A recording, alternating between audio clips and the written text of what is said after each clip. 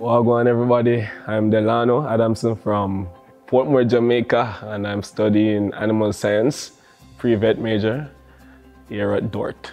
My first few days at Dordt were really surreal. Like, I watched a lot of Disney Channel back home and a lot of US-based movies. So seeing the hallways and how the classes were structured and the kind of teachers and the environment. So I felt like I was in a movie more than anything. So that was the feeling for me the first couple of days, really surreal. The dorms were interesting because I lived in East Hall first, and how East Hall is set up is one big bunk, one guy on the left, one guy on the right. So that was kind of new for me. I've never bunked before. I got a really decent roommate, so it was good. My second year, I lived in the apartments. That was way better. The heater, we have a lot more control of the heating. I got to cook a lot. It had more space. People in Sioux Center, they're really friendly. And especially the classes that I take, and especially being pre-vet, I meet a lot of pre-vet students in the pre-vet club. If you're in the agriculture club, you meet a lot of people, and you keep seeing the same faces over and over in your respective classes. So it really wasn't hard making friends. What I can say they have done really well is they have made themselves available. Like, they go above and beyond what I think is expected, because back home, you don't get so much one-on-one time with professors. So when I was here, I got to be with my professors in class, out of class, on weekends. You send them email, they email you back.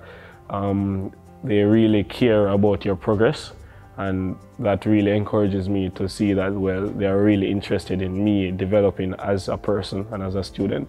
In terms of like grading and stuff as well, they grade papers really fast. So I get a feedback really, really fast, as opposed to doing an exam now and not getting back my result until whenever or wherever.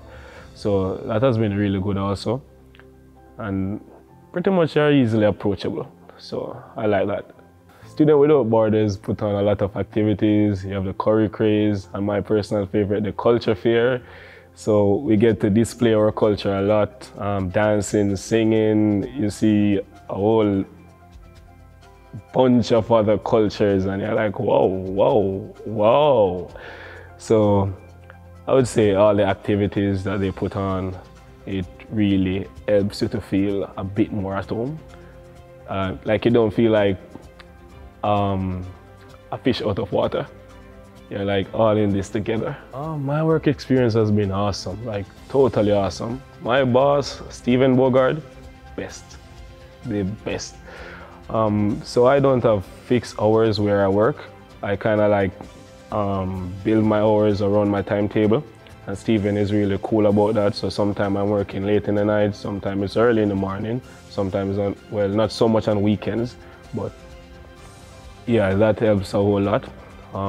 I work in the science building, and what I really like about working under Steven is that I'm not doing any one activity every day of the week.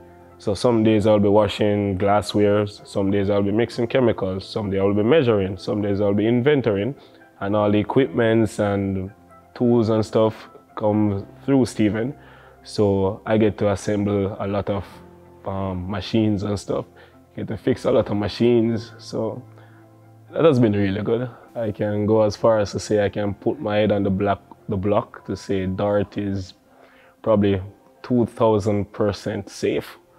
Like, when I came, I think it was my first or my second day here, and I came by the commons to, I had on my backpack, and I saw everybody left their backpacks. I'm like, hold on, this is strange. Because back home, I'm not just gonna leave my backpack on the ground wherever. So Dordt is really safe. I also work campus security, and pretty much most nights there isn't anything to write about. You don't hear of thefts, you don't hear of crime, you don't hear of anything bad. It's a peaceful community.